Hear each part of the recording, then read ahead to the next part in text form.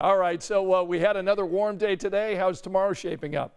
Not quite as warm, and you mentioned it, warm, 89 degrees officially in Indianapolis this afternoon. That puts us 9 above the average. It was also warm this morning. We only dropped to 66, and we're expecting mid 60s again tomorrow morning.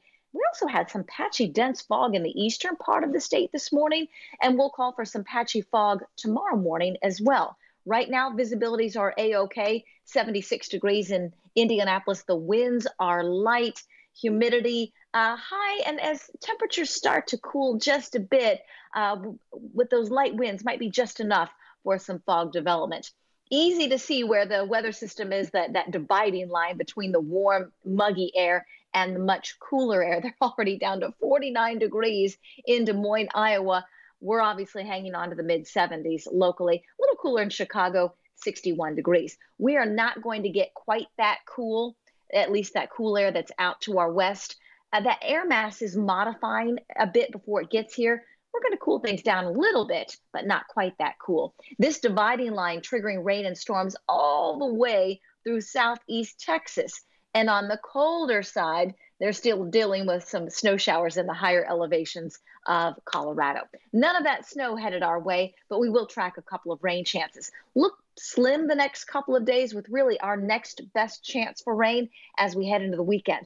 We'll be watching that weather system out to our west and another one along the east coast. And actually, both are going to start to drift our way, bringing us some clouds the next couple of days and that better rain chance later in the day on Saturday. So patchy morning fog to kick off your Thursday, 8 a.m. 66. We'll be at 75 degrees at noon. And instead of nearing 90, we'll be close to 80 degrees for your Thursday afternoon.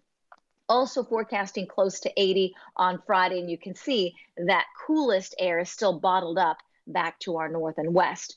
Because we stay on the somewhat warmer side of things, we'll also stay on the drier side of things, at least through tomorrow and Friday. This is Future Track 13, Friday at 7 a.m. That rain still kind of lining up out to our west, but it's that weather system combined with the one that's along the East Coast. They will both move our way as we head into the start of the weekend.